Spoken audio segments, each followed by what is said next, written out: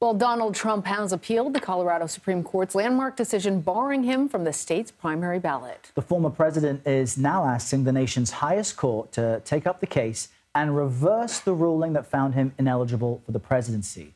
In their request to the Supreme Court, attorneys for Trump argued only Congress can consider and decide on whether someone is eligible to serve as president. They also said even if the Colorado Supreme Court could rule on this issue, they say it misapplied the law. And last month, this court found that Trump cannot hold public office under the Constitution's so-called insurrection clause. Less than 2 weeks later, Maine Secretary of State also barred Trump from the state's primary ballot under the same provision. Trump is also appealing that decision. CBS News congressional correspondent Scott MacFarlane joins us now. Scott, remind us why Colorado barred Trump from the ballot. Yeah, Colorado and Maine both sent a jolt through the legal challenges and through the campaign for Donald Trump. They both found that he should be removed from the ballot for violating what is Section 3 of the 14th Amendment, which prohibits from running from office anybody who's engaged or supported insurrection. And the Colorado Supreme Court found, and the lower court in Colorado also found, that Trump violated that clause by empowering or inspiring, giving rise to the January 6th attack on the U.S. Capitol. This really is such a distinctive moment and a distinctive argument because both sides of this Colorado ballot dispute want this thing in front of the U.S. Supreme Court. They both want the high court to weigh in. The litigants, the challengers trying to get Trump off the primary ballot and later off the general election ballot, want the Supreme Court to make perhaps a more sweeping, broad ruling to help their challenges in other states. Donald Trump obviously wants this thing knocked down and swatted away so that other states don't follow suit.